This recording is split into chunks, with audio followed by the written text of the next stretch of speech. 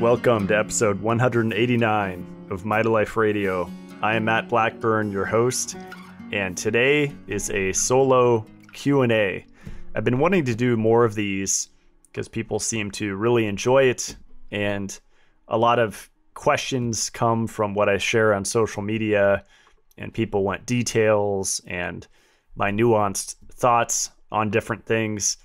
So I had the listeners send in a bunch of questions, and I probably have about 100 here that I'll try to rapid fire. I tend to be long-winded because a lot of these answers are not just a simple one-sentence blurb. There's actually some context around it and some pre-understandings that have to occur to understand the main point. But I'll do my best to make the answers as concise as possible. So let's jump right in. Could it be sustainable and healthy to consume plant-based whole foods, excluding meat, dairy, and eggs, take all the Mitolife supplements, and Rosita cod liver oil? So this is a very individual question. I think genetics play a huge role, and that's something that my friend Tyler Pansner got me really interested in with our last interview. And I've been delving into it, and ever since I've been in natural health over a decade, I've seen really the epigenetics drum being beat over and over again, that epigenetics is the most important thing and it trumps genetics. And I definitely disagree. I think genetics are our blueprint, and it's really good to understand them. And over the last 2 or 3 years, I've heard people say they have MTHFR. That's a common mutation, but I had never heard of COMT mutation. I never heard of VDR mutations. I've never heard of DHCR7 mutation, which is what I have, and what prevents or lowers your ability to generate vitamin D from ultraviolet light. That's a pretty big deal if you don't know that you have that. So I think having kind of a basic understanding of some of those things about your body. But I've met really smart vegans that seem to have a very well functioning brain and a good memory. And it really just comes down to how good you feel. And if your mood's good, your energy's good, your sleep's good, you're able to learn things and recall them fairly easily. I think keep going with it.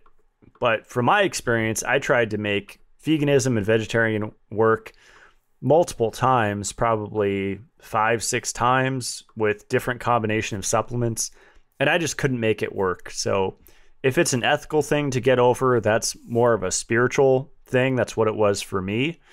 And in the end, Dr. Cass Ingram was the final straw to change my mind and permanently move me out of the plant-based lifestyle. Highly recommend going back and listening to that show, because right after that show, I bought ground beef and never looked back. Just the way that he explained it was really useful from a spiritual level and also a physiology level. Your experience and experiment with the bean protocol. Yeah, so I recently reintroduced beans into my diet, and I tend to have a whole can after I come in from milking my goat. So I wake up, I have my breakfast, I go on a short walk, I come back, I make my espresso shots, I drink those, I go out and milk my goat, and then I come back in and make some beans and just eat them by themselves with salt. And this is based on the work of Karen Hurd. She created the bean protocol and just been experimenting with it. And there's different ways to use it. So if you eat the beans with fat, that's for a certain condition. And then if you eat them without any fat, that is the strongest effect to lower excess adrenaline. So the whole idea is that 90 to 95% of toxins and hormones that your body's trying to get rid of will just recirculate. if you don't have enough fiber, especially soluble fiber. This is kind of the brains behind the bean protocol. And so when you eat beans, which are an excellent source of soluble fiber, they will bind to excess adrenaline and all of the stuff that's in our bile, and you will pass that into the toilet.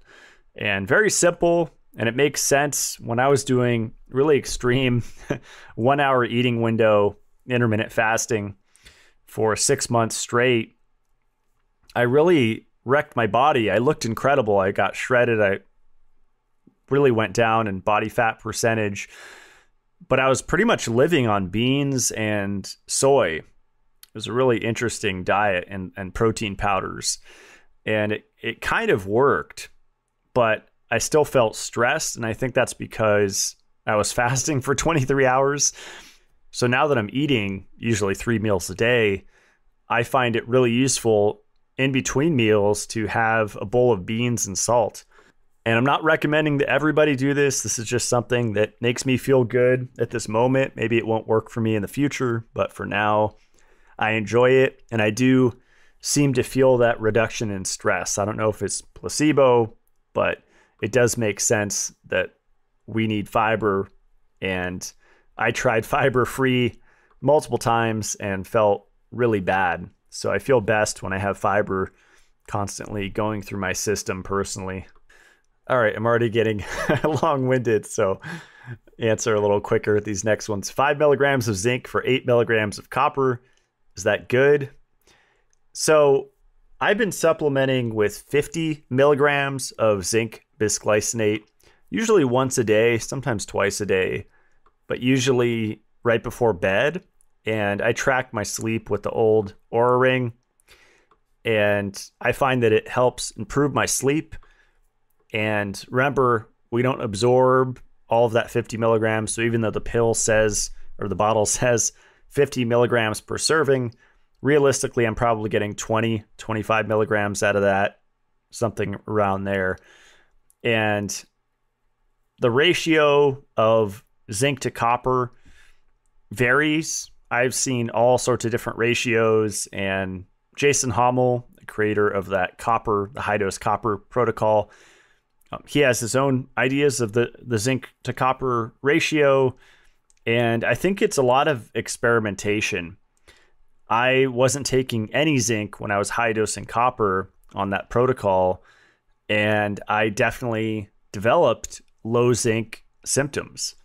And so I think 50 milligrams of zinc, especially if you've been vegetarian or vegan in the past, like me, I was plant-based for pretty much a decade. And so I created a pretty severe zinc deficiency. And you could absolutely be more deficient in zinc than copper, or you could be deficient in both. So it's all about nuance and bioindividuality. That's what I've been going back to this last week, and just realizing there's a lot of extremism in the natural health world where it's never take zinc, never take ascorbic acid, never take vitamin D, never take XYZ. And I think it's another restrictive thing, kind of like restrictive dieting. It just reduces the options that someone has. Don't take 5-HTP because it's going to raise your serotonin, and serotonin's bad. It's a stress hormone, therefore 5-HTP is bad. And it's not that simple. If you go to self-decode and you put in your genome text file from 23andMe or whatever, or your DNA through self-decode, you do through them, you can see if 5-HTP is a good supplement for you. And some people do genuinely need it. So I wouldn't be afraid of zinc just because, the dogma is that it will obliterate copper. If you're zinc deficient, then you can't have retinol binding protein, and you'll have retinol issues. So zinc is required for proper use of vitamin A from the liver to transport it around. And really every supplement has a use in context, and something that works for you now might not work for you in the future. So it's a lot less stressful approach than to look at all the supplements as being harmful and bad, and there's only this small handful that are good. Everybody has a different history. Everyone has different genetics, maybe most importantly, and that will determine how they're affected by different supplements. Someone asks, if you find and settle with the one, GF, would you want and have a baby? Yes, I plan on having a family someday. That's something I learned running a homestead alone by myself, is that it's a lot of work, and it's definitely not sustainable to be a lone wolf and just one guy keeping multiple different farm animals and gardening and chopping down trees, because you'd have to intermittent fast. If I kept this up for years, I would just not have time to eat 3 meals a day. And there's even times now where I have to reach for my raw goat milk just to get me through, or venison jerky, or gummies.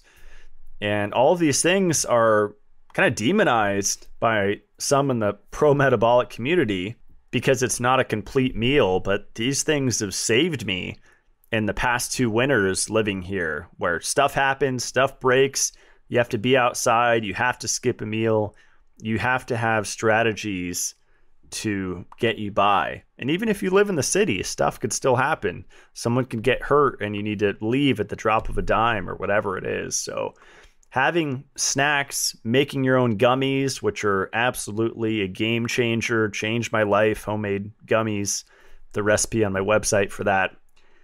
Really, really important. Okay, here we go. Abigail asks, in-depth discussion of proper vitamin D levels and why would be appreciated. So my friend, Dr. Tyler Pansner, is a huge advocate and fan of vitamin D3, the supplement. And he says that it changed his life because he measured his 25D levels and they were low in the middle of summer. And he had a full tan and he didn't understand why his 25 OHD level was low in the middle of summer. So if you've been following my work for the last couple years, you've probably seen me talk on this show and social media against supplemental vitamin D. And several years ago, when I was going to the health food store and hanging out with my friend that worked there and walking the supplement aisles and buying tons of different supplements and experimenting with everything, I never really got into vitamin D3. I never took it consistently. I took it here and there, but I just never delved into the research. And then a couple years ago, through my friend Justin Stellman of Extreme Health Radio, I found Morley Robbins and his protocol. And he is very against zinc, ascorbic acid, and vitamin D. That's kind of the hallmark of his whole protocol, is you have to cut those out and be able to heal. And so I did that for the last 2 years. And it was okay. I felt pretty good, but I definitely had some fatigue going on, definitely had brain fog and just up and down mood and just lower resilience to stress. I was overall functional, but I felt like I wasn't progressing like I should with my health, especially with all the things I was doing. Dynamic neurofeedback, hyperbaric oxygen, sensory deprivation, floating. All of these things didn't seem to be making as much of an impact as they should on my health. And I think it's because I was chronically deficient in ascorbic acid, or you could say ascorbate. I was deficient in zinc, and I was deficient in vitamin D. And I'm basing what I'm saying mostly off of blood tests, except for vitamin C. I wasn't able to get that the other day because I had a bad lab tech that was in a bad mood and he didn't want to pull up the test. It was really weird. But with the zinc and the vitamin D, those are definitely below optimal. on my previous tests. And my last vitamin D test was about 5 years ago, and it was around 23 nanograms per milliliter, which is really low by a lot of people's standards. It's just a small handful of people where that is not low. But I have not been able to find a counter argument to the parathyroid hormone argument that there is a inverse relationship with vitamin D3 as the 25-OHD form, otherwise called the storage form. So there's a relationship between calcium, parathyroid hormone, and vitamin D. And I've read studies where it says the 25D has to be at least 50 to lower parathyroid hormone. And I've read studies where it has to be at least 40 or above to keep parathyroid hormone levels in check. And why do we want to keep PTH low? Because it inhibits mitochondrial respiration, causes inflammation, and largely contributes to soft tissue calcification. And the arguments put forth by Trevor Marshall, Jim Stevenson Jr., Morley Robbins, they're very convincing. And it convinced me to question the Vitamin D Council and question Michael Hollick and question Mercola and a lot of these people in the limelight that have been talking about vitamin D for decades and say, hey, maybe the other forms of vitamin D matter. What about D4? What about D5? That's what Adam Bergstrom often talks about. But that makes me think about vitamin E. And some people say you must get the mixed tocopherol version or else it's toxic, or you must get all tocopherols with all tocotrienols to get all 8 isomers. Otherwise, you're taking fractionated vitamin E, and that's harmful to your health or whatever, which is just not true. The hepatic alpha tocopherol transfer protein, called TTP, has the strongest affinity for the alpha tocopherol isomer of vitamin E. So that one is the most important, hands down. It's not the tocotrienols, it's not gamma tocopherol. You don't necessarily need a mix to make it not harmful. And the same thing with vitamin D. The 25-OHD is really important. And there's a reason why there's this much research about it. It's not all conspiring against us to harm us. I think a lot of the harm with supplements, like let's say someone buys their supplements at Costco, I think it's the titanium dioxide in there. Maybe they're taking their supplements with their tap water or their Brita water, and they're bathing in unfiltered water, and they're sleeping in multiple Wi-Fi signals, and they're not taking the supplements to balance it out. So this is what I appreciate about my friend Tyler Pansner, is he's not saying that vitamin D3 is always safe to supplement. I think that's really dangerous advice for someone with an audience to say that something's always safe or always dangerous. I'm really moving away from that mentality because I think it's a very extreme perspective, and it doesn't take into account genetics and context and the individual. It's just blanket statement saying something's always safe or always harmful. I think some supplements are useless for the most part, like liposomal supplements. I still think that those are a waste of money and overpriced, and encapsulated vitamins and minerals and enzymes work. They're time tested and proven. And I think it's even safer to get it that way instead of forcing it in with a micelle or liposomal formulation. But getting back to what I was saying, you know, the Costco consumer getting their supplements there, or from GNC or whatever, Walmart, they're not balancing those supplements with the counterparts. So for example, let's say the last couple of years with COVID, right? We heard about the COVID cocktail. I think I've talked about it. Zinc, ascorbic acid, and vitamin D. Well, are those three inherently harmful? No. Obviously, they're nutrients with tons of research behind them. Look up Carl Pfeiffer and his books about zinc. Really important mineral, really important to make the diamine oxidase enzyme. It's not all copper. It's not all ceruloplasmin. It's always a symphony and a dance with all of the vitamins and minerals. And copper is not better than zinc. And retinol is not better than vitamin D. And magnesium is not better than calcium. They're all equally important, because if you're missing the counterpart, then nothing's going to work. So when it comes to vitamin D, there's vitamin K2, there's magnesium, you could say boron, which is involved with calcium and magnesium and vitamin D. Some people even say zinc, but I just kind of go boron, K2, magnesium. Someone needs to be taking all of those if they're taking vitamin D3. And if someone's taking zinc, especially high dose zinc, let's say hundreds of milligrams, then they want to be taking copper. And that could be Jason Hommel's homemade copper sulfate, or that could be the copper bisglycinate in my beef liver supplement that I just released. And with ascorbic acid, the counterpart to that is copper. So the counterpart to both zinc and ascorbic acid is copper.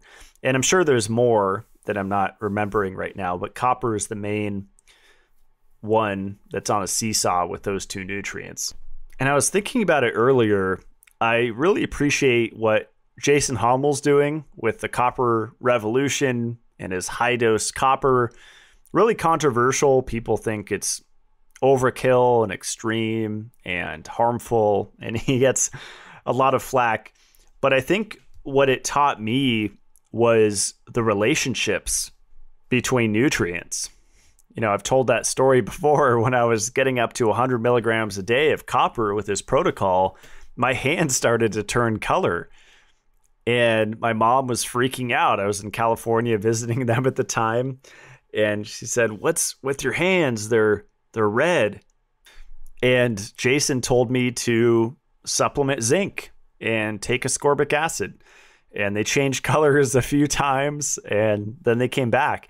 And the reason for that is because ascorbic acid actually changes copper from a +2 valent state to a +1.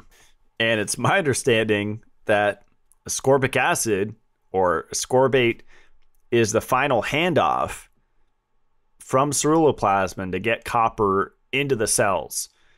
So it's not about demonizing ascorbic acid because it touches copper. It's realizing what it does with copper. And it's a good relationship. It actually manages the redox states of iron and copper in a good way. And ascorbic acid has been something that's been incredible for me to stabilize my energy levels and my mood. I just really feel a stress resilience like I've never had before supplementing ascorbic acid. And it's not about high dosing multiple grams all at once. It's about consistency.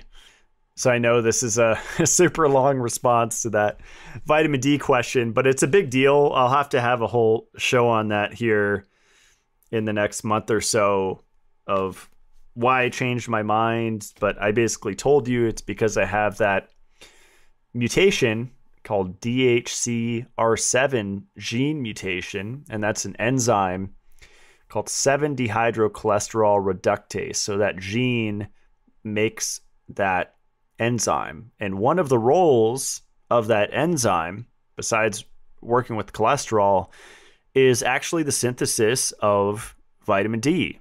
And if that gene is mutated, either heterozygous or homozygous mutation, then you will have a reduced ability to make vitamin D from the sun.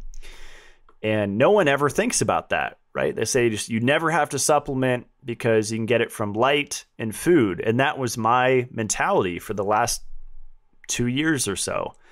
But I did not know this gene existed before Tyler was on my show. So that's a huge game changer.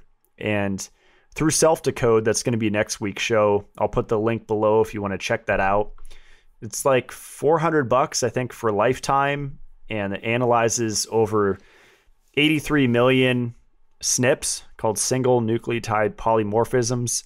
So you could look up genes, health conditions, and it really breaks down what you're more susceptible to. You know, for example, I'm more susceptible to increased cadmium, and my vitamin A requirements are higher.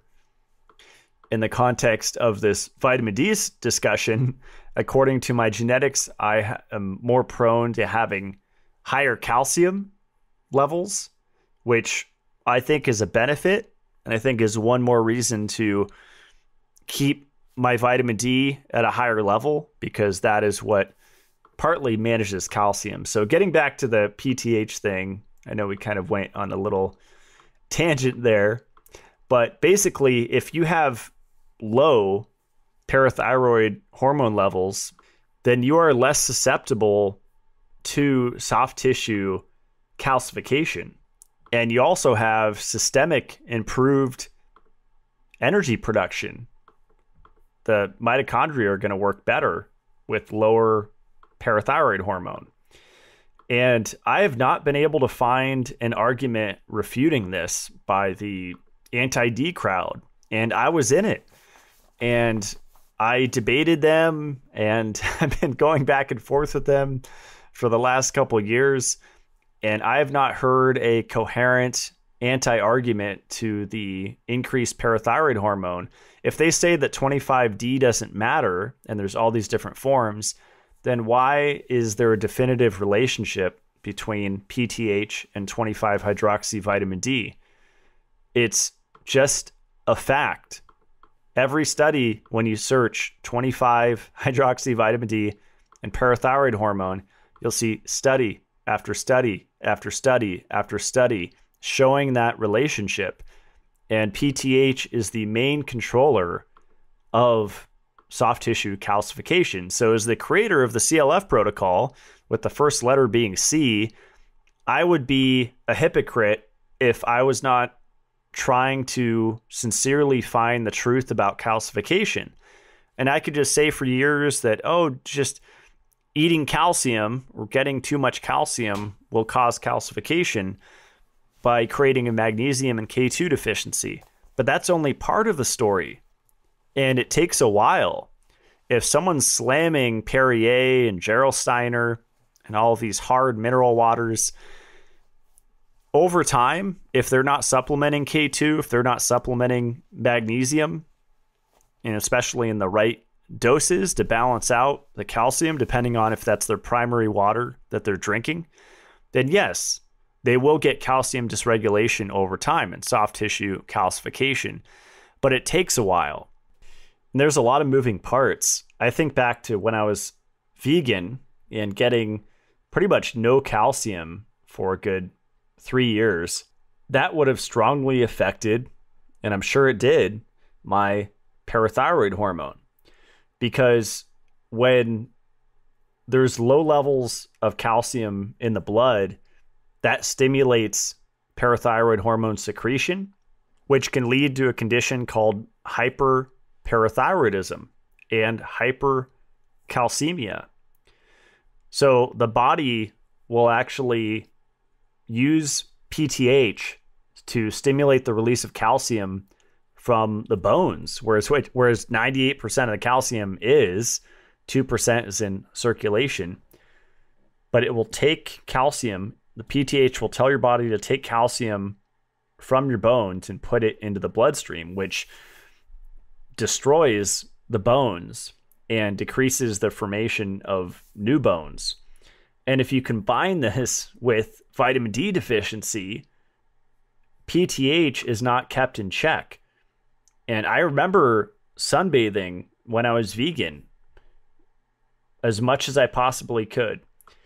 And after all that time, getting my D levels checked, I was still low in 25D, which tells me that this DHCR7 mutation was accurate for me because I sunbathed a lot during that time and I did not raise my vitamin D level. And that's a good segue to a few books that I ordered recently. Well, I had 3 books here on vitamin D just because I'm fascinated with it now. One's by Judson Somerville, MD. It's called The Optimal Dose. I haven't started reading that one yet. But one I've been really enjoying is called How Not to Die with True High-Dose Vitamin D Therapy, Coimba's Protocol, and the Secrets of Safe High-Dose Vitamin D3 and Vitamin K2 Supplementation by Tiago Henriquez.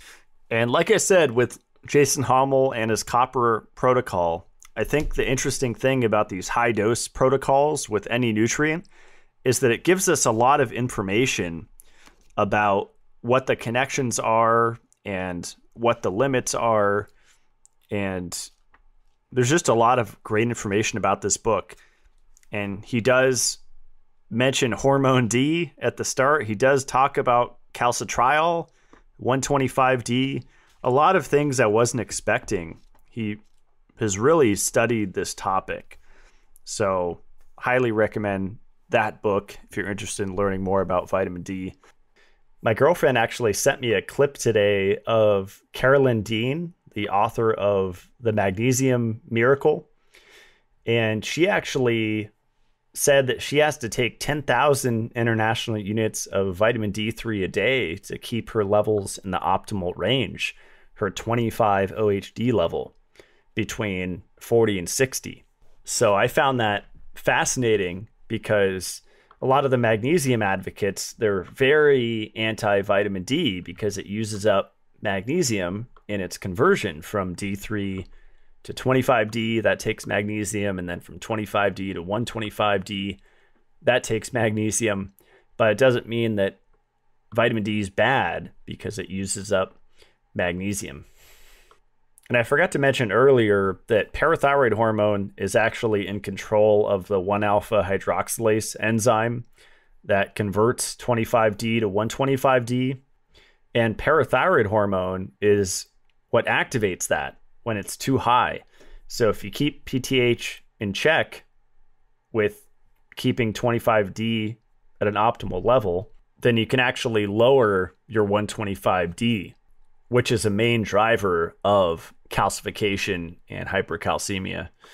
All right, next question. Have you ever been in front of a biocharger? If so, thoughts? I actually own one and I'm looking to sell it. I never felt anything profound from it. I think if you own a clinic or a spa, it's nice to have. But as far as a home unit, I think there are better options. Although it's really expensive, I do really like the Therify, and I feel that so much more than I've ever felt the biocharger. Can Dissolvedol help with spider veins and varicose veins? I've heard that testimony from customers, so I think it's definitely worth a try.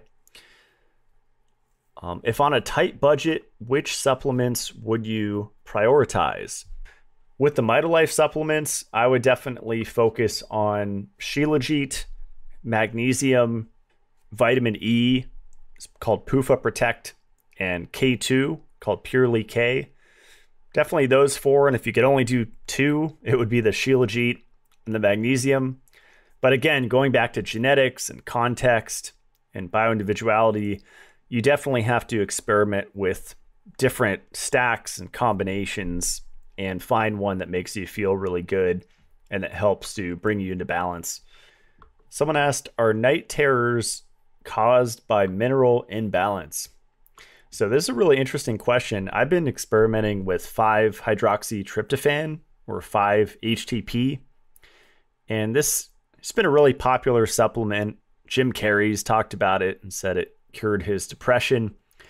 And a lot of people in the quote pro-metabolic community are very against tryptophan or 5-HTP because it is the precursor to serotonin. but you can convert your serotonin into melatonin if you block blue light at night. I changed out all the lights in my home for red and orange bulbs, and I fall asleep really quickly and I get tired well before midnight where I'm ready for bed. So I found an interesting study, 5-hydroxytryptophan treatment of sleep terrors in children. It's a 2004 study. And what was fascinating is after 1 month of supplementing 5-HTP, which was 2 milligrams per kilogram per day, after 1 month, 93% of the patients showed a positive response. And after 6 months, 84% of the children treated with 5-HTP were sleep terror free. So that's pretty incredible. I think 5-HTP and zinc and even vitamin B6, that helps with dream recall and with a lot of other things. And I think a lot of the hate that vitamin B6 gets for contributing to neuropathy, you really have to get into the thousands of milligrams. And a lot of the supplements that I've seen and taken have about 5 milligrams of vitamin B6 in it, maybe 25 max.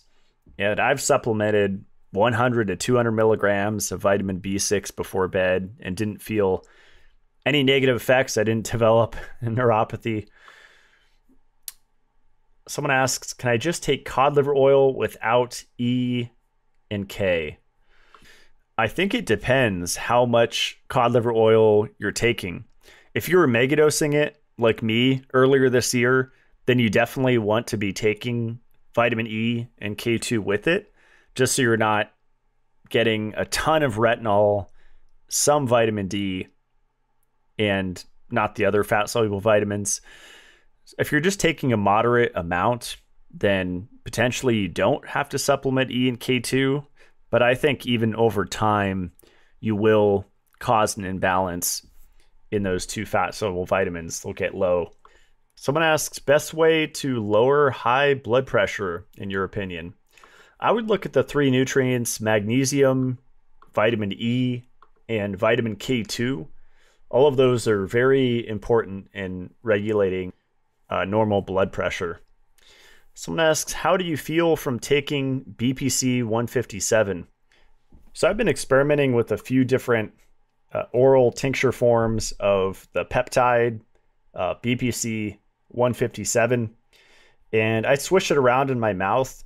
I'm just very hyper aware of dental stuff because I think a lot of people in the health community have dental issues, especially if they're anti-vitamin D and maybe even anti-supplementing vitamin K2, and just like a really extreme approach. Even fruitarians I've seen, anyone that has a really extreme approach tends to have really inflamed gums and really poor dental health. So I'd like to avoid that. And BPC 157 has become like a staple of my protocol. You know, I use a water pick. I personally don't floss. I only use the water pick. I brush with a Dr. Tung's ionic toothbrush, and I swish with this BPC stuff. And if you search BPC 157 periodontitis, you'll see a lot of studies on how it's anti-inflammatory and even improves bone resorption. So in the context of this whole vitamin D discussion, I think it's a great complement. Someone asks how to handle unavoidable stress, what to focus on to support mental and emotional health. I think social media breaks are the number one thing, at least for me, when there's just drama and people losing it and the internet gets crazy and there's a whole lot of jealousy because of the lifestyle that I've created here in Idaho. I just get off the phone and get off of social media and just do a week or a week and a half, just reset. And I find that really helps my mental and emotional state. And if your business doesn't revolve around social media and your phone, then it's still important to take breaks. Because I think a lot of people get stressed just from the information overload that comes on social media, where people are saying opposite things, and then people get paralyzed and don't know what to do or do nothing. And I always just encourage everyone to keep an open mind and experiment.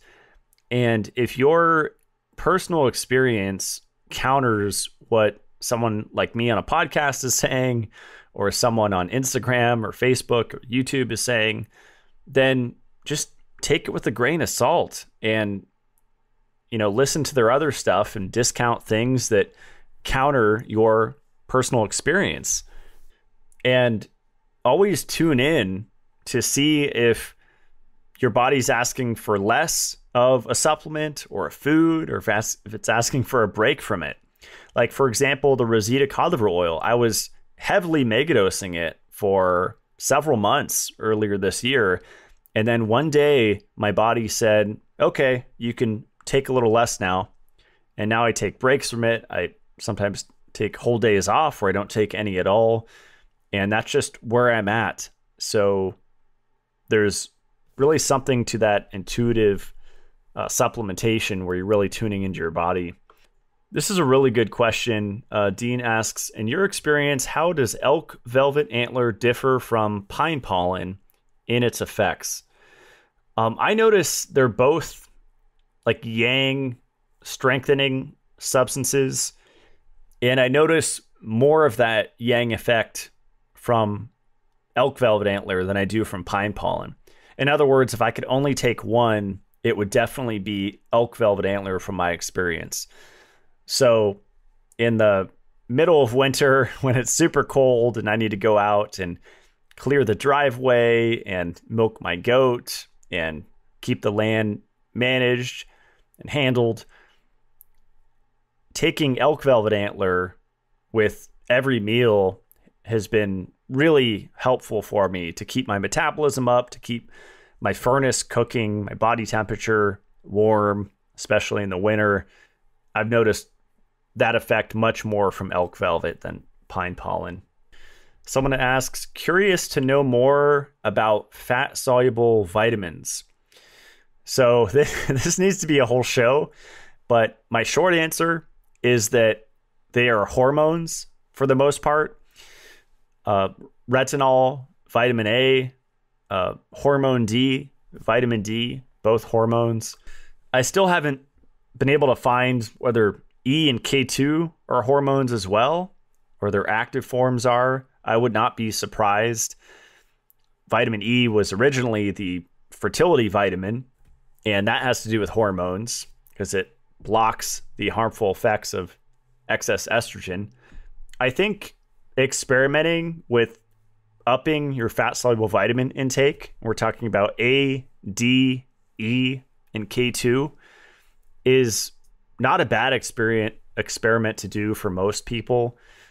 People will go to CoQ10 or PQQ or all of these more exotic supplements before taking care of the foundational stuff. Even going to herbs first, like fat-soluble vitamins are definitely way more foundational than, say, reishi mushroom or tonkat ali or some herb that you can supplement. These vitamins control gene transcription and the expression of your genes. And we know vitamin D is heavily involved with that, but vitamin A is as well. They work together and they balance each other from toxicity.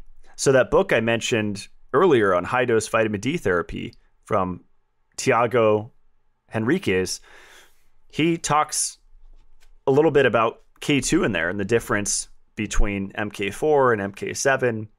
And he thinks that calcium supplementation is ineffective or harmful because people aren't supplementing K2. So it doesn't only balance vitamin D, but it balances calcium. So learning a little bit about these interrelationships. Polyunsaturated fatty acids, PUFAs, increase your vitamin E requirements by 6 times. And if you're going to high dose one, let's say you're going to, like I've done, take 20 capsules a day of vitamin K2 of my supplement from Mitolife, you can balance it by taking the others. They prevent toxicity from high dosing if you take the other ones. And there's context there, like high dosing D3, like some people have done over 100,000 IU a day. That should be definitely well thought out and in the context of calcium intake and so many other factors. I think once you get into those really, really, really high doses, then you have to be really smart. But if you're just kind of high dosing something, let's say, 10,000 IU, 15,000, 20,000, those are the doses of vitamin D that you would get at the equator just sunbathing for half an hour. So it's not uncommon for someone sunbathing to get 10, 15, 20,000 international units of vitamin D. This is a good question. Grounding mats indoors, even with dirty electricity. So they're basically asking, is it safe to use grounding technology indoors? I'm assuming plugging into the third prong in the outlet. So when I've done this in the past, I just made sure to have Stetserizer filters with me, and I plugged in those dirty electricity filters all around, and I felt the difference. I don't know if it was placebo, but I definitely felt better grounding at, let's say, a Hilton or some hotel with all of those filters. And I would usually plug in 10. Maybe that's overkill, but it depends how crowded your hotel is. If it's a huge multi-story, 30-story hotel, then you probably are going to need more filters. But that's my thoughts on it. Invest. It's like $125 usually for that dirty electricity meter, and get a reading and just a baseline of where you're at. And if it's relatively low, like under 100, ideally you want to get it, I think under 80, even under 50 is even better.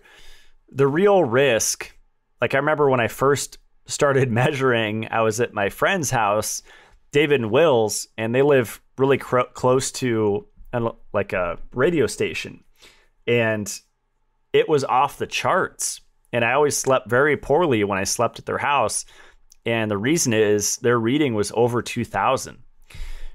And so just plugging in like 10 filters in their house was enough to bring that down around 100. And that makes a huge difference in blood glucose levels and mood and energy and so much. So ideally you would ground directly out the window to the earth. But I would say it's another experimentation thing. If you can measure dirty electricity, and if you can have some filters and plug the grounding mat in around that, that would be the ideal scenario. This is a common question I get. Advice for those wanting to help others and gain knowledge and credentials. So if I had to simplify my answer here, I would say find something, a subject that you're really passionate about, if this is in the context of natural health. And there's so many little niches to fill, and find something that maybe you dealt with, it was a condition that you dealt with, or someone in your family or loved one close to you dealt with and either healed from or degenerated from, and learn everything you can about it. Learn every enzyme, every vitamin, every mineral that goes into healing that condition. And then talk about it. Talk about it on YouTube, write blogs, have a website, have social media accounts, and don't just copy and paste, but put your personal touch onto it and your own spin on it, and connect dots in a way that nobody ever has. And I think that's how we really advance this system and help each other, is by doing that. It's not going to be by just copying and pasting and robotically following someone's diet or protocol or lifestyle. There's no one diet, one protocol, or one lifestyle, even bioenergetic, that fits everybody. It's all individual. And people really don't like to hear that because they want to be told what to do. Just tell me what to take. Just tell me what to do. And that can work for a little while until it doesn't, because life is about adaptation. We're not static beings where we stay the same for our entire lifetime. Just like the environment goes through changes of seasons, so too does our body and our mind, our emotions. Our entire being goes through seasons of change. And to think that you're always going to eat the same way, research the same way, do the same supplements, do the same protocols, exactly how you are now, that would mean that you're a robot and you're not a human being that is ever changing. So I hope that helps. Maybe one more tip on that question is read a lot of different books, buy books that you're interested in, go to used bookstores and pick out health books that fascinate you. And if you don't know which direction to go, find that out first. And you do that by heavy exploration. That's exactly what I did in Southern California for several years before I made my first YouTube video. And back then, I barely knew what I was talking about, but you know what? I talked about what I knew, and I did help some people. And the more I know, the more people I help, and that's all I care about. It's not about being right. It's not about never changing. It's not about being consistent for me in my beliefs. It's about helping people. And I will do whatever it takes, whatever changes to help more people. I was thinking about it the other day that any guest I interview on this podcast, we are not going to agree on everything. One educator might be very pro ascorbic acid and very anti supplemental D3. And another person might be anti both ascorbic acid and vitamin D3. And other people might be pro vitamin D3 and anti ascorbic acid. And so there's every flavor of health educator out there. And listen to everyone, take what makes sense, but don't let their knowledge trample on your experience. And the smartest of us get caught in it. So don't be embarrassed because it happens to everyone. But just snap out of the spell and realize that your experience trumps some study or something that a health influencer says. All right, someone asks, way to heal past trauma without talk therapy. So two things come to mind. Dynamic neurofeedback. Some people call it brain training. Neurooptimal is one that I own and I really enjoy. It's kind of a hassle to put the sensors on the head. It takes time, putting them on and taking them off. And there's the sticky putty stuff that keeps it stuck to your scalp. So it's a bit of a production. That's one option. And you could find, quote, trainers to go out and do that. I've seen people cry hooked up on that thing. Another one that's free is dreaming. And when I was about 12 or 13 years old, I started lucid dreaming. My brother got me into it. And on my old PC back then, I made a text file and I recorded over 100 dreams, probably close to 150. And maybe 10% of them or so were lucid dreams. And I've had several in my life where they were very profound to where I woke up feeling much lighter. Like much lighter. Life was better. I felt like I was a better person. I was carrying less baggage. And I think where a lot of people get hung up with lucid dreaming is they make it kind of an ego trip. And it's kind of like bragging rights. Like I've heard guys say, yeah, I lucid dream every night, because they like to be in control and they're control freaks. And that's not the way to go about it. The way to go about it, to me, what I did is I realized I was dreaming in the dream, and I flew up to a rooftop and I said, higher self, let me meet you. And a huge purple beam of light showed up, and I cried in the dream, and I woke up emotional, and I was never the same since. So using dreams for that purpose is really powerful. And the first step is remembering your dreams, called dream recall. And there's various practices. I've tried a lot of them over the years. You can do what are called reality checks throughout the day. And there's apps for this, which I've used, but for free throughout the day, you can just look down at your hand and say, am I dreaming? But instead of your hand looking normal like it does now, in the dream, it will actually look different. Maybe you'll see a swirl, maybe it'll be wavy, maybe you'll be missing fingers, maybe you'll have no fingers, all different options there. But in any event, you'll most likely realize that you're dreaming. Another one is the light switch trick. So in a dream, if you're not sure if you're dreaming or not, you just flip a light switch, and if it doesn't work, there is a good chance that you're dreaming. And there's multiple different reality checks. I used to study a lot of different ones. But to start remembering your dreams, dream journaling, reality checks, vitamin B6, these are 3 options that you can start to increase your dream recall. And that is the first step before lucid dreaming, is you have to remember it. And to me, vitamin B6 and even seafood, I find salmon really helps me remember more dreams if I eat salmon before bed, or any kind of cold water seafood. So that's my thoughts there. Neurofeedback or lucid dreaming for trauma.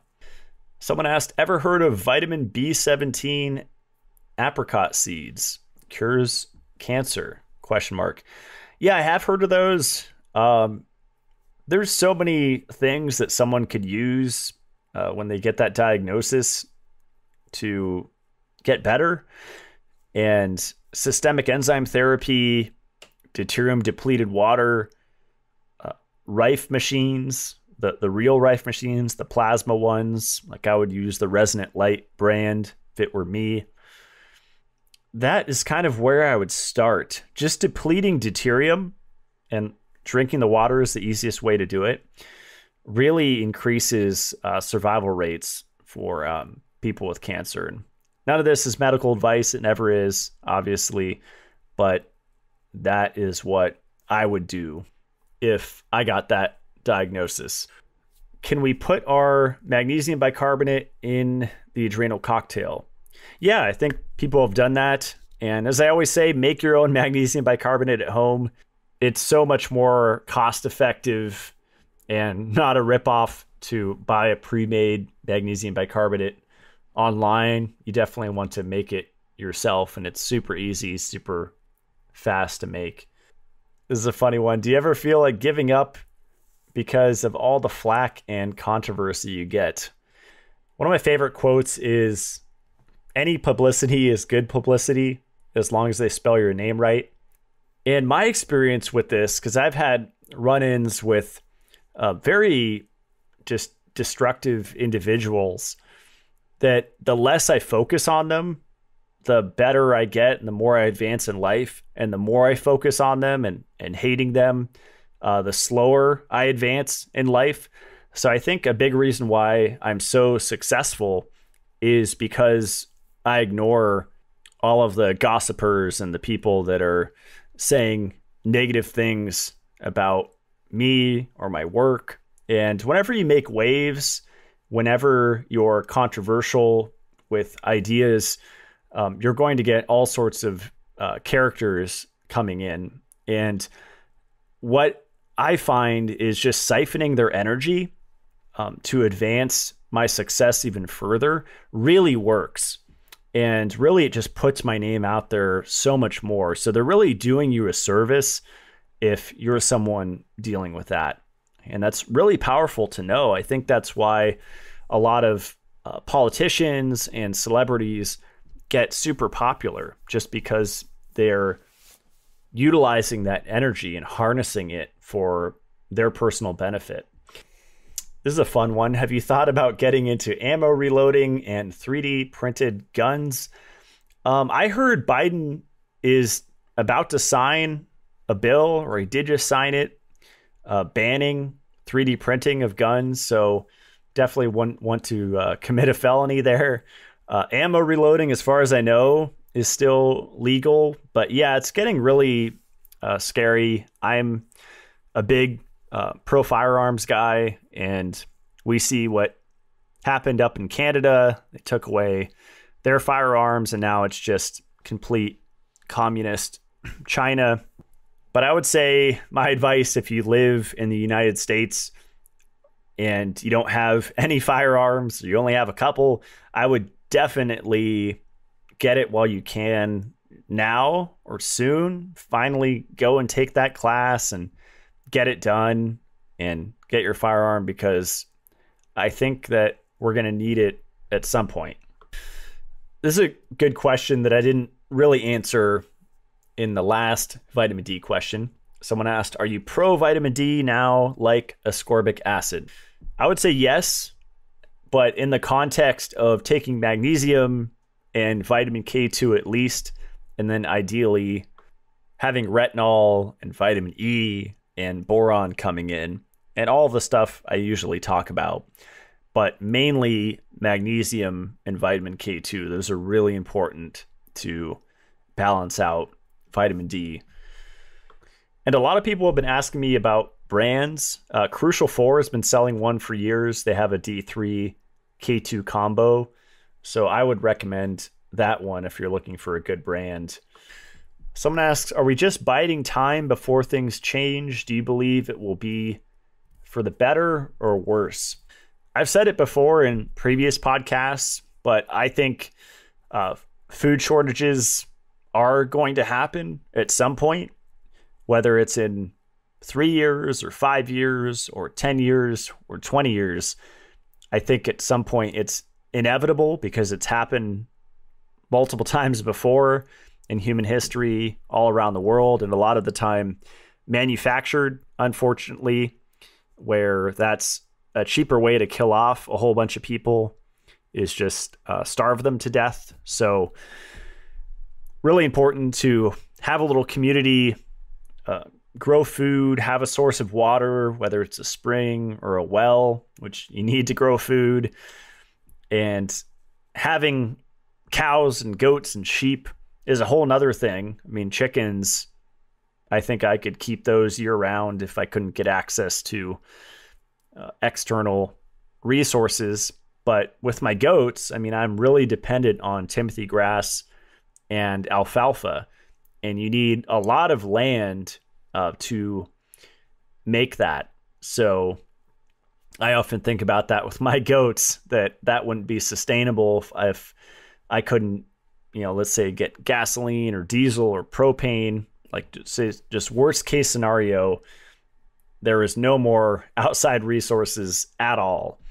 I don't think I could continue keeping my goats. I mean, especially in the winter, unless I grow food for them indoors in a growing dome or something, but I'm several years away from being able to do that.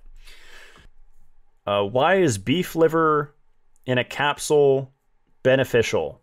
So they're talking about my freeze-dried beef liver product. So it's kind of a multivitamin. You get a lot of nutrients in there. Vitamin K2, vitamin E, retinol.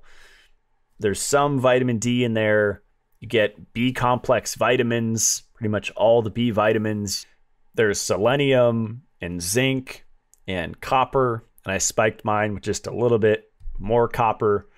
It's a really great recovery supplement for anyone that is vegan or vegetarian or was, because a lot of those nutrients they're going to be deficient in. So when I started supplementing encapsulated beef liver, desiccated liver several years ago, my brain lit up. And a lot of people were asking about getting out of fight or flight or how to manage stress. These B vitamins are really critical. Like if you have anxiety, it could just be a B2 deficiency. And thiamine, B1 is very important, B5, B6, B7, B12, they're all important. But if you can get them all in liver, that's really powerful. So I take 6 a day of my beef liver supplement from Mitolife just once a day, and I feel really good from it. If you were traveling out of the country, what ride or die supplements would you take with you? Magnesium, Shilajit, vitamin E, Digestidol. Those would really be my top, but what I recommend is getting Ziploc bags. So if you're going to travel, I've taken bottles with me multiple times, but it ends up taking up like a quarter of the suitcase. And so if you can just pour them, as much as you think you'll need into Ziploc bags and just write on with a Sharpie on them, you could save a lot of room in your luggage. And that way you could bring all of them. Because if you're short on energy and you feel fatigued during your trip, I would go for the beef liver with the copper to give you a little boost in energy, or the NAD power, the niacinamide. Someone asked, do you avoid liver supplements with C? I assume you're talking about ascorbic acid. If you're talking about whole food vitamin C, it doesn't really matter. But if you're talking about ascorbic acid, I think there's this misconception that it increases iron absorption, but they don't specify usually whether it's heme or non-heme. And it's not very well known that red meat actually contains both. It's not just heme iron. Meat contains both heme and non-heme iron. And so when it comes to the topic of vitamin C and ascorbic acid and iron absorption, ascorbic acid actually enhances non-heme iron absorption. So the type of iron in liver is going to be mostly heme. So I don't think you really have to worry taking them together.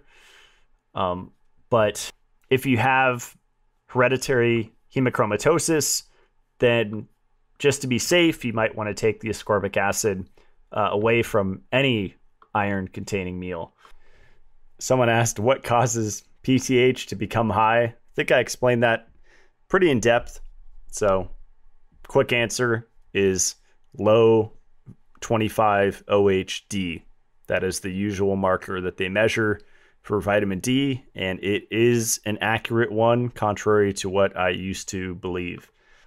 What would you do if you have some calcification in the brain? Can it be removed?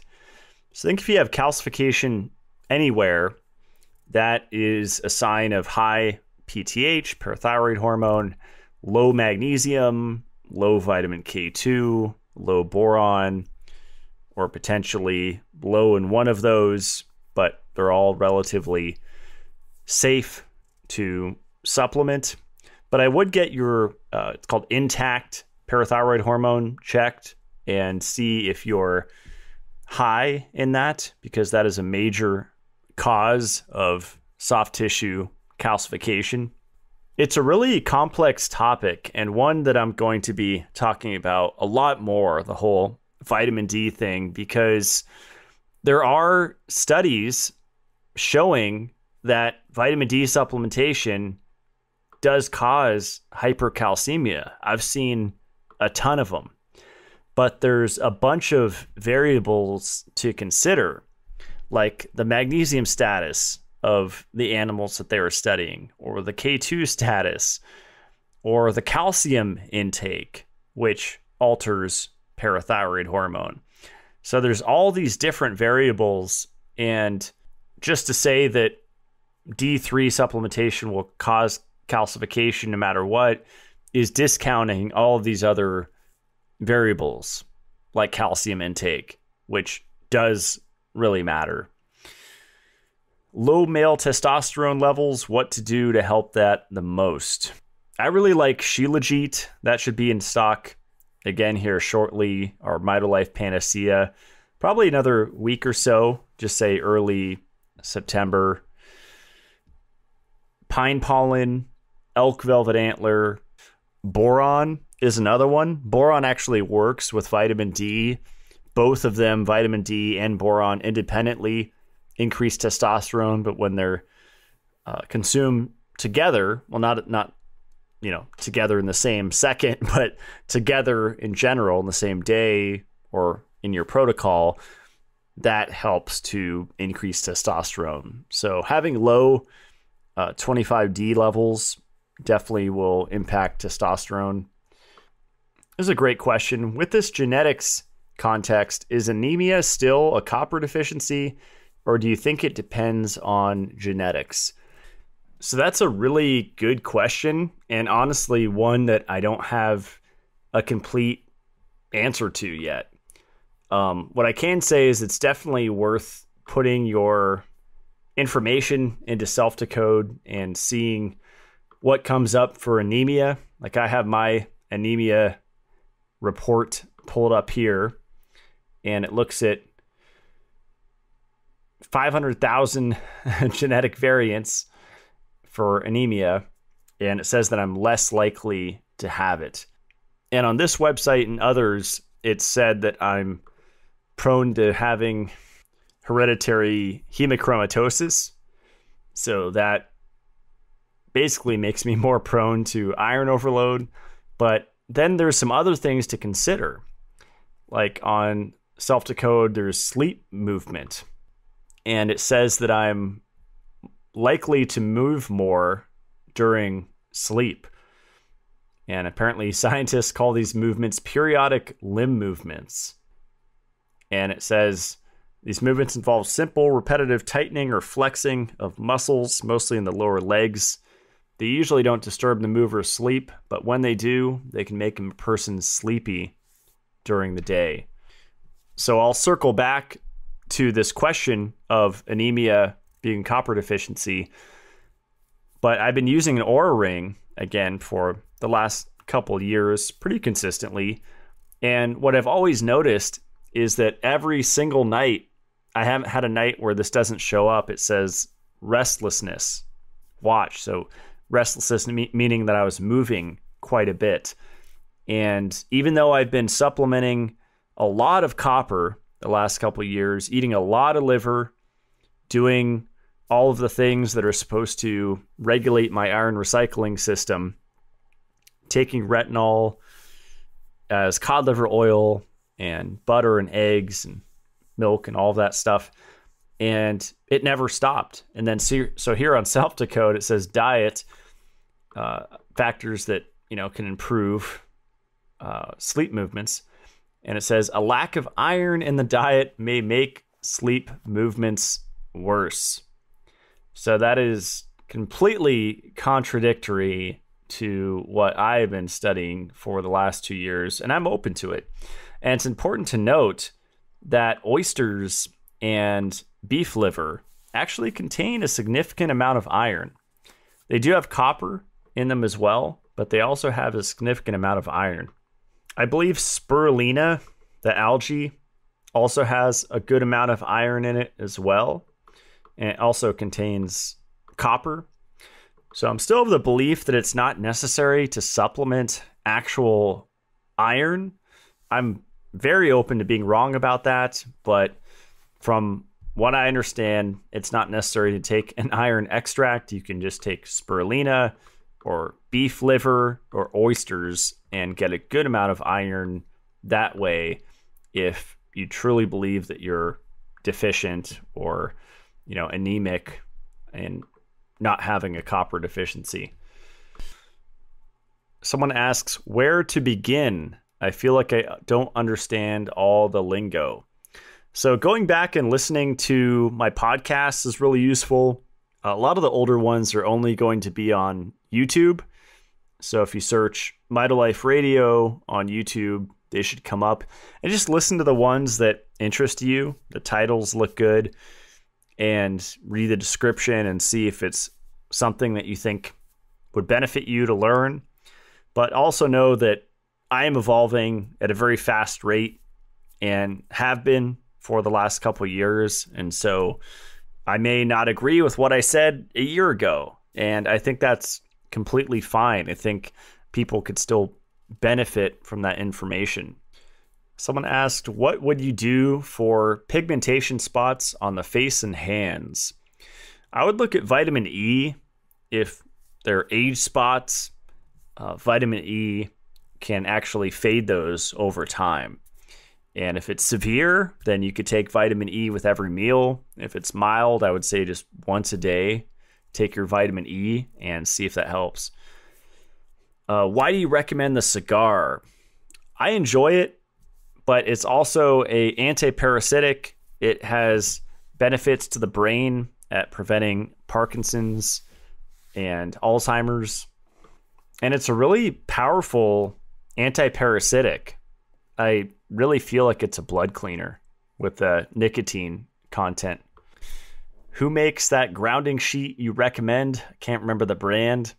Mitolife, my company. We sell grounding sheets, and they're really powerful, especially for dogs and cats.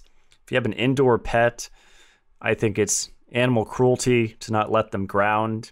And so I hope that people with indoor cats especially keep grounding sheets around for the pet to connect to, because it would really reduce vet costs and improve their quality of life and lifespan. Why do I keep getting cavities even with a healthy diet, and how to keep from getting them? I think it comes back to fat-soluble vitamin deficiency.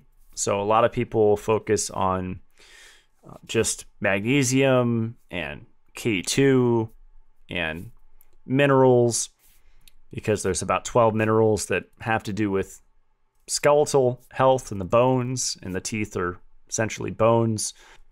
But I think it comes back to fat-soluble vitamins, the A, D, E, and K. And vitamin D especially is really important for preventing cavities, because it's having to do with the absorption of calcium and the regulation of calcium and working with parathyroid hormone and that whole process. Look up dental health and vitamin D and you'll find tons of studies on it. So if you keep getting cavities, or if you have poor dental health, I would definitely get your 25 OHD tested and see if you're low. And if you're low, that's probably why you're getting cavities, or a major contributing factor. Do you think vitamin K should be avoided if you have a genetic clotting disorder and not on blood thinners? My initial thoughts are no, just take a lower dose and don't megadose it. But I would definitely talk with someone that's more well versed in genetics and figure that one out. But I think it's an essential vitamin, and you shouldn't avoid it just because of that. Safe cookware. I use Extrema and Oziri exclusively. I had a short experiment, very short, with cast iron, and it was fun. I got passionate about it. I read a bunch of articles and watched a lot of YouTube videos and learned about seasoning and deep seasoning in the oven, and I just still couldn't get it to work. And so I went back to Oziri, which is so nice for cooking eggs. I would say as long as you don't use metal on it, like a metal spatula, use a rubber or wooden, you're good. I think that's the big mistake that people make with this non-stick cookware, and they freak out about leaching of whatever. If you're not scratching it with a metal spatula or metal utensils, I think it's going to last for a very long time, and I think it's completely safe, and I think Oziri is one of the best. And they actually have a great milk frother too. I just upgraded to about a month ago, and I've been loving the Oziri milk frother. Best way to calm my nervous system. What I've been really enjoying is walking twice a day. And if you work from home, it's really easy to be sedentary and you don't even realize it. Before you know it, it's dark and you haven't moved barely at all the whole day, except for just walking around the house, which doesn't really count. And so my friend John that I had on the show really inspired me to get into daily walking. And I'm in the perfect spot for it. I mean, the backwoods are right outside my door. And so I could walk right through the forest. Beautiful environment, clean air. Just have to watch out that I don't get eaten. But that's done a lot for my nervous system and really improves digestion. Even if you're not experiencing diarrhea or constipation, just improves digestion in general to walk just 10 minutes. And that does a lot for the nervous system. So I would experiment with that after breakfast and lunch, at least. Just go for a short walk and see if you start to feel better doing that for a few weeks. I know I have. The effect has been cumulative for me. Getting a ton of questions about supplement protocol for kids and what supplements to give kids / children. It's always the same. They need fat-soluble vitamins. They need water-soluble vitamins like C and B vitamins. They need all the same stuff that we need. And so just the context, if your child goes to the YMCA, I don't know if those are still around, but if they go in chlorinated pools often, then you have to be more on top of giving them ascorbic acid, in my opinion, because that helps neutralize the chlorine. So learning the context, if they're getting loaded up on vegetable oils and polyunsaturated fats at school, then you probably want to make sure that their vitamin E intake is good. So just looking at their exposures and adjusting accordingly is really good. But I am working on a Mitolife Kids line because people really want that. And so I plan to make supplements that are easier to take for children, because a lot of children don't like capsules. And that is definitely in the works. High dose proteolytic enzymes, yay or nay to blood thinning. I don't think it's necessary in general to high dose proteolytic enzymes. Like, my product Dissolvedol is so strong that I've had really wild testimonials from people just taking 1 capsule a day. That makes it a really affordable supplement. I generally take 3 a day. Sometimes if I'm feeling like it, I take 6. But I think it's more about the consistency than anything. And it's a great complement to, let's say, ozone therapy. I've gotten a lot of people into the Crucial 4 ozone machine, and the rectal insufflation on that is so powerful. And that goes so well with the Dissolvedol product from Mitolife. It's just a perfect combination. What is your number one health tip for women? Well, based upon a lot of the women that I've interviewed here on the podcast, it seems like the majority have taken birth control, which increases estrogen and leads to polycystic ovarian syndrome and all sorts of mood and energy problems. So I would say vitamin E and systemic enzymes are very useful for any woman that's ever taken birth control, because both of those will really help to undo the damage potentially and counter the estrogen with the vitamin E.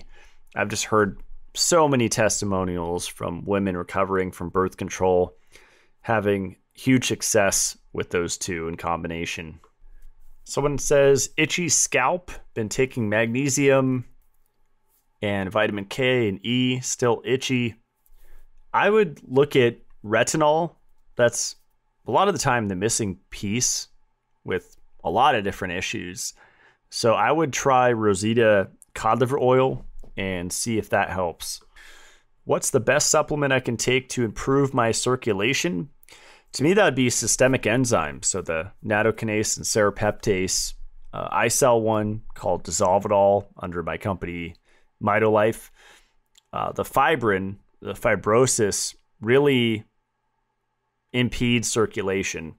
So to break that up and dissolve it, so to speak, does increase circulation. This is a really good one. Do you see the CLF protocol morphing into a based on your genetics approach? I'll definitely be adding more nuance and context. And this whole vitamin D thing with calcification is really interesting because there's definitely more to the story than just vitamin D causes calcification. It's a little more complex than that. So I love the constant refinement of the CLF protocol, like the importance of retinol to protect against lipid peroxidation to me is huge. And retinol to protect from lipofuscin is a really big deal. So having these epiphanies really helps me to refine the protocol. And I think that'll be a never-ending thing. If you were to ever supplement with potassium, which form would you choose? So I've tried a few different ones: bicarbonate, chloride, citrate. I think all three of those are worth trying. They're pretty affordable. I've honestly felt the best from potassium citrate, but you really have to experiment with all the different forms and find one that you feel best on. What's your number one piece of health-related advice? It would be to not get stuck in any one paradigm forever. Whether that's beliefs about certain supplements being good and others being bad, or protocols being the best, or diets being the best, really being open to changing and adapting if something's not working for you. So it's almost 10 o'clock here. I'll do more of these Q&As because there are quite a few questions that I didn't have time for. But check out the Mitolife Academy because I go live the last day of every month, usually for 2 to 3 hours, answering unlimited questions on there. And that's a place where you could ask me anything and learn about the newest things that I'm experimenting with and the new books that I'm reading and supplements that I'm trying. And that's a really fun thing for me to do, is to have that community there with the Academy. And if you want to support this show, you can go to matt-blackburn.com. I have all of my recommended products up there. I want to highlight No Choice. He makes grounded EMF blocking clothing, and I think it's the best. I think it looks the coolest. And he just released a couple new products, one called Incognito that almost looks like a mosquito net hat, but that's full coverage for your head. That would be awesome for like flying on a plane. He recently released women's shorts. That was in high demand because for a while there was only men's EMF blocking underwear. And I think it's really awesome that he has a baby blanket. A lot of people push their baby around in a stroller and they're just getting exposed to all sorts of fields, especially if you're in a public area. So I think it's really smart to wrap them up in that silver embedded baby blanket. And it essentially works as a floating ground. So instead of the EMFs going through the baby, it goes around the baby through the blanket. And Mitolife is my brand. You can find that at mitolife.co. As I've mentioned before, the brand is getting an upgrade. So I'm working hard on that and working hard to get a few new products out to you guys that I'm really excited about. And I am working on making the vitamin E capsules smaller. So once this batch sells out, at one point I might do a little closeout sale when the next ones release. But if you don't like the horse pills, the huge capsules, the PUFA Protect, know that smaller capsules are coming soon. And check out the beef liver. It's 100% New Zealand sourced, non-defatted, freeze-dried beef liver. And as I mentioned earlier in the show, it's spiked with copper in the form of copper bisglycinate. And I've been taking that separate with liver for months, and I really like that form of copper, the copper bisglycinate. I feel really good on it. Even just taking a couple milligrams a day, I've tried all sorts of different doses, and even just a little microdose of copper, I definitely feel a mental boost from that. As I mentioned earlier, on YouTube, you can check out the Mitolife Academy. You get 2 videos a month, 2 private videos, and then 1 live Q&A. And that's a wrap. I plan on doing more of these Q&As because people ask me so many questions and I just can't answer them all. So I'll do more shows like this in the near future. But if you want to really delve in and learn my thought process behind things, then I think the Mitolife Academy is a really great place to go. And it's only $15 a month. So I will see you guys next Friday. Stay supercharged.